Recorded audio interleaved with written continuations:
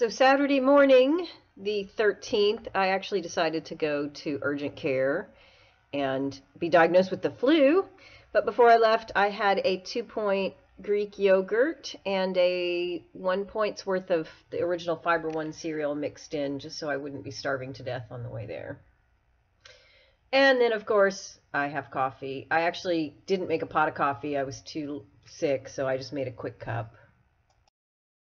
Came home from urgent care with my flu diagnosis and then sat down and had a 7-point breakfast, a hard-boiled egg for 2 points, 2 links of Jimmy Dean fully cooked turkey sausage for 2 points, salt and pepper, of course, for the egg, a low zoom in there.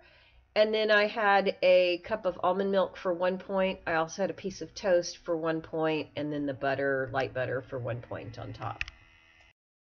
Saturday afternoon marks the spiral into I do not care what I eat, and the kids ordered Papa John's pizza, so I had 12 points worth of cheese pizza along with a little bit of ranch to dip the crust into.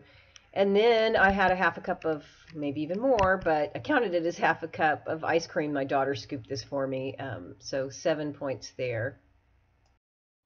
My husband went to Firehouse Subs to feed the family dinner, and by then I was really out of it, so I had a 13-point sandwich, and then I had a quick Jell-O sugar-free pudding for 2 points with 1 point worth of graham cracker crumbles and a banana mixed in, and just the 0 points worth of squirt of fat-free Ready Whip. And then I was done for the day. They told me I passed out after this.